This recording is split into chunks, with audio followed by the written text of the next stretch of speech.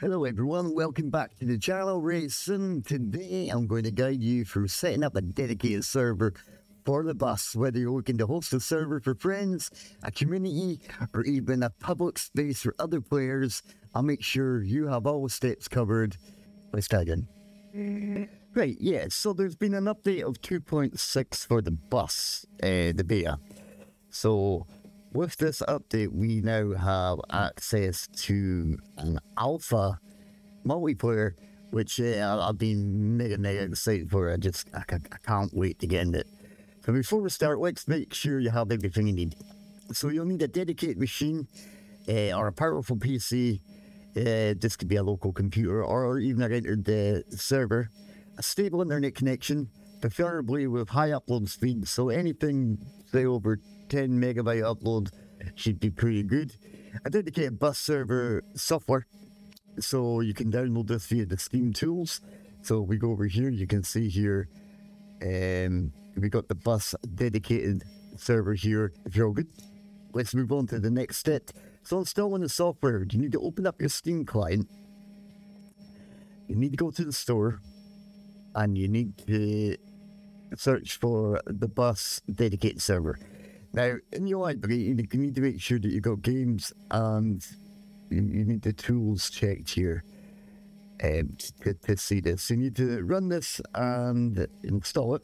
Once you've installed it, you'll have access to the server files. These are located in the Steam directory under Steam Apps, Common, the bus dedicated server. To allow players to connect to your server, you'll need to open specific ports on your router by entering your IP address into your browser of choice, whether it be Edge, Chrome, and look for the port forwarding or virtual server settings, and then you want to open the following ports. So you want a UDP, which is your game traffic, and you want it to be set to 7777. So you want opening and closing ports, so start and end ports as 777. Save your changes, restart your router if you need to. If you're unsure about this step, check your router's manual or your internet provider support page. You can easily Google on how to port forward on your router. Right, so now it's time to set up the server configuration. So we're going to go to the server location, which is in your Steam app library. Like we said, you go to Common, and then we have the bus, and then the bus dedicated server. We want to check that, open that up, and then double click into the bus, and then we want to go into settings, and then we want to open up server settings. I use Notepad++ for this. You can just use Notepad. Right, so we got your server name here, which would be the name of your server. You got the time and date. So I update this, and that's the 8th. So we're going to have to change that today because today's 10th. So I'll change that to the 10th. And the 10th of the 1st, 2025, start time 8 o'clock. Standard map, Berlin, sunny, true standard. All this, apart from your vehicle fleet, you change that. If you've got your own fleet, you put in the fleet name there. Maximum, maximum amount of people that can connect to your server. I've got 10, which is the default came with your server password, which is what they'll need to join, and your admin password. Now, on a side note, how this works to connect, you will need your public IP address. So what I recommend doing is going to a website, much like noip.com, and changing your public IP into a name. So, for example, mine is at the moment the bus 25 RS. I think. Let me just double check, make sure. And it's the busrs.ddns.net. So that was just a simple way of doing it.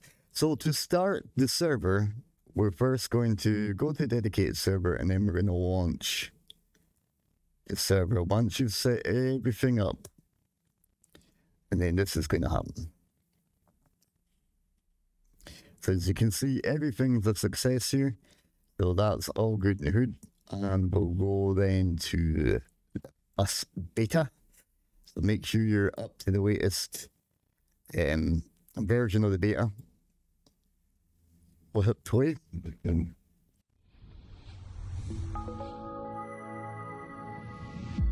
Gotta love TML Studios. The guys work so hard for us. So once you're in, guys, as you can see, we got a new multiplayer section down the bottom here. We also got our operating plans and our fleets, where if you want to make your own custom fleet, this is where you would go up to here and do that. But that would be for another tutorial. For now, multiplayer. So we're going in. The server is up. It's race sim. It's a 10 slot. We've got 6 mods and it's Berlin. So you'd add your own server here and you'd put in your public IP, or if you changed it from no IP, the address that you changed it to, and then connect up. And once you connect up, or try to connect, it will ask you for a password. You just type in the password that you chose, and it will load you right into the game, right into your own headquarters, which is pretty awesome. So once we get here, you'll be able to pick your job and control the server. So you can see we're in. Check us out. So we've got our own little canteen area, your own wee kitchen. We can pop in here, wash your hands, get a coffee ready, go over here, get some gluten-free crisps and chocolate and what have you. It's all good in the hood. Back out. This is the main part down here, guys, the computers. So you can go up to any computer. You can see the computers have got a timetable on it. And if you click, timetables will appear. And then it gives you all tour information, what line it is, tour 8, 10, you can see there, unassigned at the moment. So you can assign that to anyone in the server. And it also will appear up on this board here, who's all connected, what they're assigned to, what they're doing, and all the rest of it. Now if you push escape, you've got your multiplayer lobby, and then you've got your admin. If you go into admin quickly, your admin password, which you set, is how you control what's going on. So you got your players, you can kick, you can ban them, you can set your time, you can set your date, you can change your weather, set that up, change your maps if you want to, and all the great things. If you go into multiplayer, it's the same as going up to a monitor. You just find anything you want to go on. So this is line 1, tour 1 with the double decker. If you click that, you can then start driving that, and it will take you to the bus once it loads up, and then you continue the game as normal. So you can see we've loaded in here. Here's the bus stop. There's my bus. My own custom paint job, because I use my fleet, which is set up.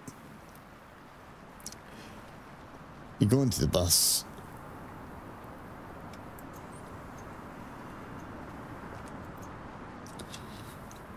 Start everything as you normally would.